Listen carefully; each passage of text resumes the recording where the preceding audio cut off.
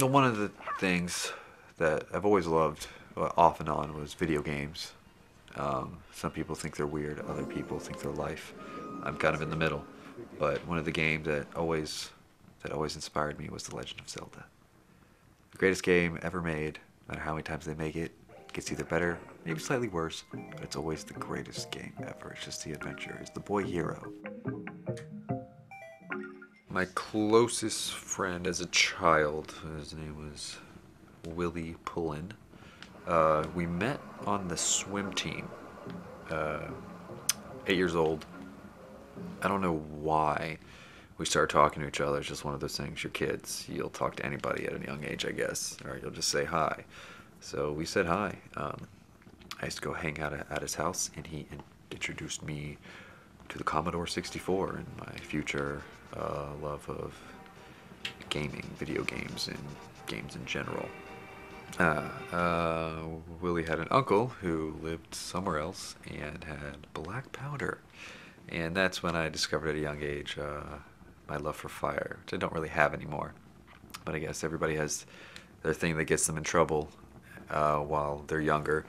And mine was making me, Willie, and his older brother David making tennis ball bombs out of black powder, and we put craters in the park.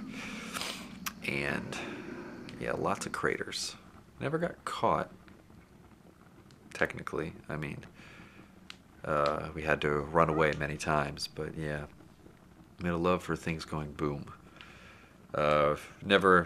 We weren't the type of kids who we never destroyed property or anything like that. We never put it in front of a house or anything like that. It was always in football fields because we'd like to go see the kids play the next day, and there'd be holes everywhere. It was quite amusing, but yeah, I don't know. It's just a kid. Even though I grew up in a good neighborhood, safe neighborhood, kids still get bored, and you gotta find something to do. So we'd sneak out in the middle of the night, and we'd go blow holes in the football field. Yeah, everybody has their own thing. Oh, and well, another thing that me and Link had in common, Link, the hero, is you never hear him speak. And even his creators of the game say he never will speak. And I guess that was kind of me. I'm not a big talker.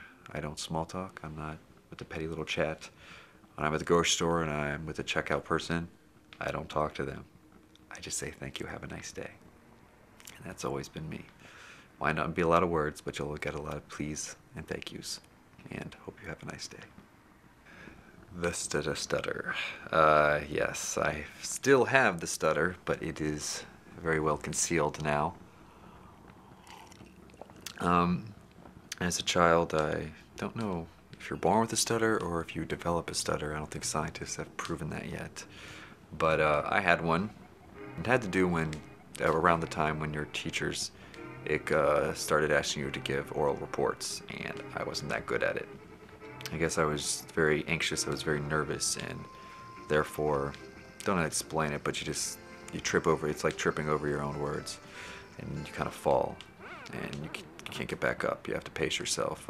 When I speak, I take a lot of dramatic pauses, because usually there might be I guess you learn to prepare yourself.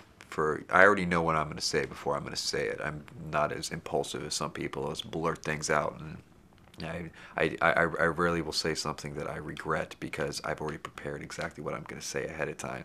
So I know what I'm going to say.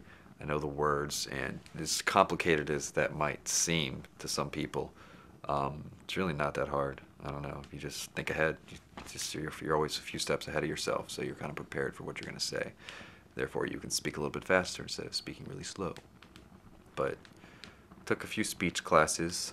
Pretty much, I had to relearn how to speak in a more calm, steady pace. I think that's why I talk to myself all the time, even when I'm alone.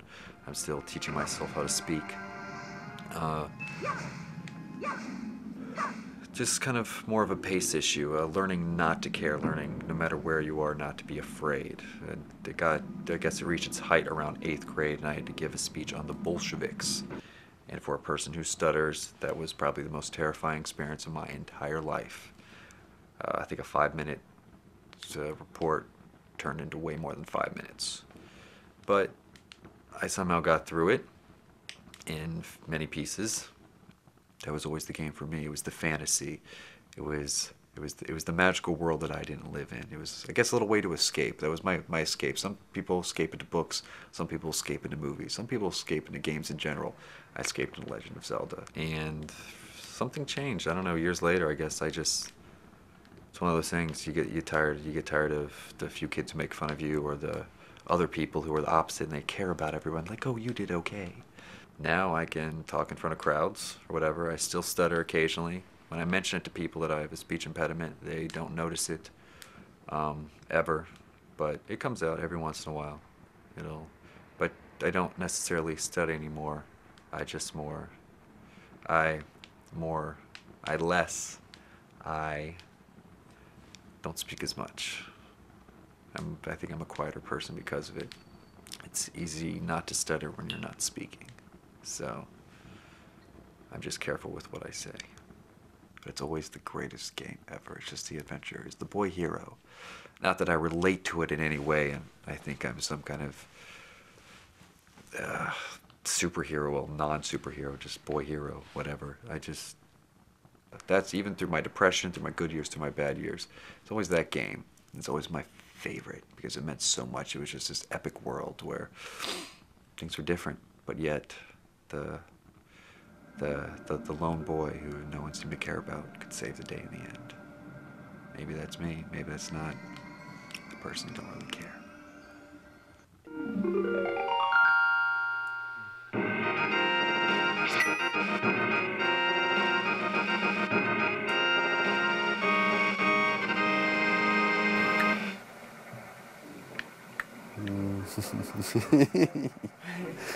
Okay, I had to get that out.